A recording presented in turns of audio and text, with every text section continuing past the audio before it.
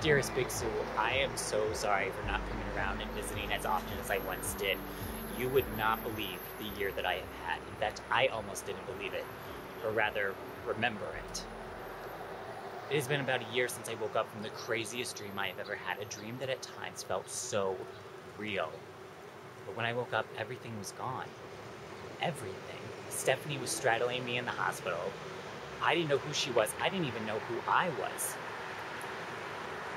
None of my memories were there. They weren't even distant memories. They were just gone, forgotten. And I had no purpose, no identity. And thus began my year to reignite the light. But this time it wasn't about reigniting the guiding light. It was about reigniting the light that was inside of me. It had not only just dimmed, but it had shut off completely.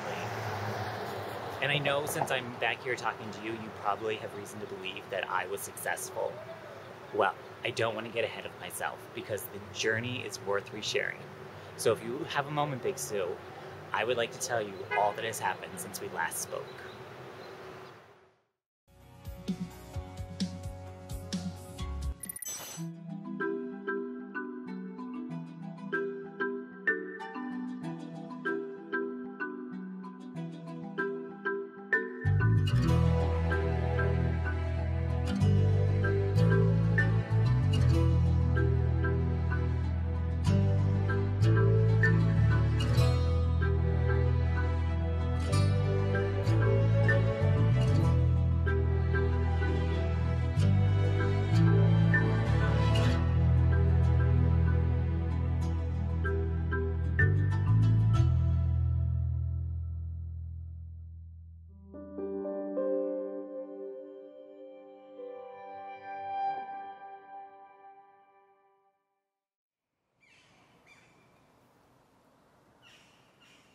It's just not funny anymore, Tamara.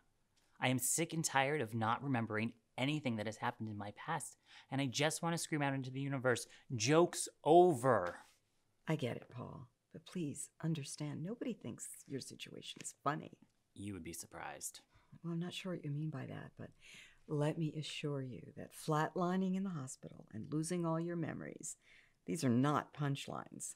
I know. None of this is funny. Can we just agree to move on? Absolutely.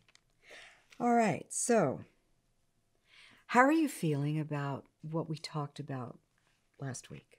Right, rebranding. I am really into this idea a lot. Like, I'm all for it. Especially because I don't have any of my memories. So the idea of starting over from scratch and rebooting and rebranding my life, I'm all for it. What does that look like? I haven't got a clue. But I do like exploring this new version of me, this Paul 2.0, if you will. I do know, though, that it involves Doyle. So you've gone ahead and made it official with Doyle? We are solid. He has been so kind and wonderful and supportive throughout all of this. And he also agrees that this would be a good time to restart my life. Oh, well, that sounds like he cares very deeply for you. He does. And I truly care about him a lot. And it's actually part of my rebranding because, according to my roommate, Madison? I think you mean Stephanie. Right. Yep, you're right. Stephanie. Yep. Stephanie. According to Stephanie, this is all part of rebranding because before the whole smoothie accident, I was completely against relationships. Like, I didn't want anything to do with them. And now my heart is open and I'm ready to experience this with Doyle. It's very refreshing. Well, I definitely see that you are the happiest you've been yet. So I'll have to agree with you. I think hitting Control-Alt-Delete on my life has been a blessing. And I'm excited to no longer be the man with no past, but rather be the man with a bright future. Well, that is just great to hear and an excellent way for us to end our session today. Ugh, Tamara, this is the saddest part of any session, the end. I will say, if I have not said it before, I am so grateful, I'm so appreciative of all that you have done to help me through this entire memory loss ordeal. There's just a very nice level of comfort and familiarity with you that I just love. So thank you. That is so very kind of you, Paul. Before I go, I was wondering, would it be possible to have Doyle come into a session one time and we can chat, he can meet you, and we can just have a nice grand old time? This is your time, Paul. Absolutely. Great. Well, I will check his schedule and we'll get back to you with a day. Thanks so much. Okay.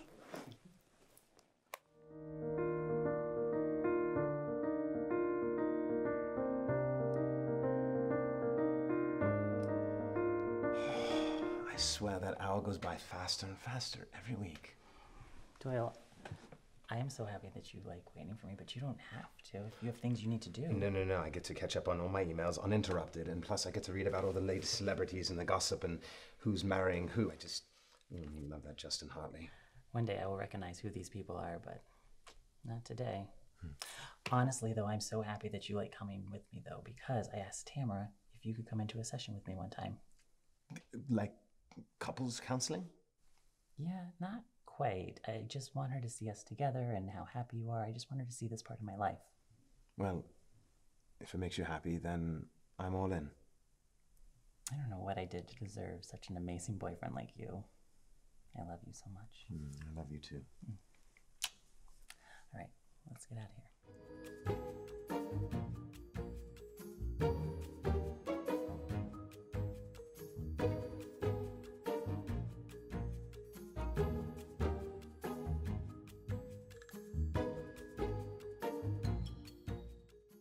Stephanie, thank you for letting me stay with you and Paul while he recovers. Of course. It's the least I could do. I think Paul should be home shortly. Oh, I hope you two weren't waiting around for me. Oh, no, not at all. As a matter of fact, we were just having a lovely conversation. Stephanie was telling me a fascinating story about some of her puppy clients. How was therapy? It was fine. I mean, I still don't have any of my memories, if that's what you're wondering. Paul, these things take time. Stephanie's right. I know on my stories, whenever one of the characters gets amnesia, they always regain their memory over time. Well, Mom, my life is not some silly soap opera, okay? I don't know if I'm actually going to get these memories back, and I am starting to think that that's just fine. What's that supposed to mean? It means that if I'm okay with not getting my memories back, you need to be okay with that too. Paul, please don't snap at your mother. She's only trying to help. I'm sorry. It's just you both are expecting me to become someone that I don't want to be anymore. What if I like the idea of starting from scratch and not remembering every bad thing that happened in my past? But what about the good times? Don't you want to remember those? I think that's a sacrifice I'm willing to make. I mean, if it means I don't have any baggage or drama. But how will you know where you're going if you don't know where you've been? Profound. I know that I'm going to go lie down. I'll see you.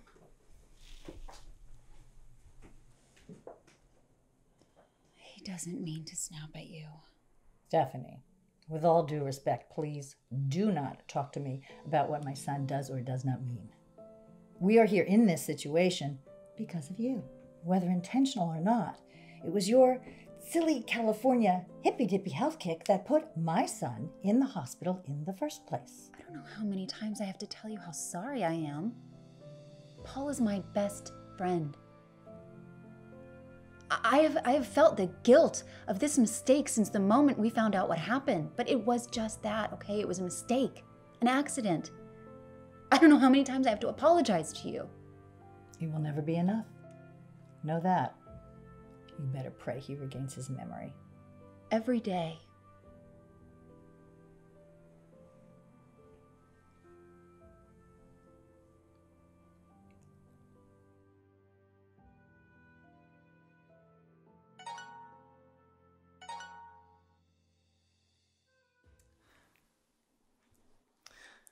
I'm so happy you called.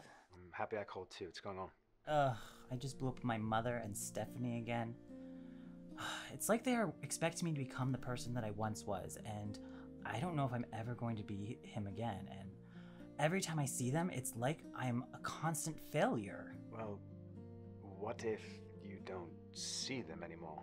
At least not as much. I mean, that seems highly unlikely because I live with Stephanie, and God knows how much longer my mother will be here. What if you don't live there anymore? Are you asking me what I think you're asking? I'm asking if you would like to move in with me. Oh my gosh, of course, yes, yes. Great, well, we'll get you out of there and shacked up with me in no time. Oh my God, you are perfect. I love you, Doyle. Love you too.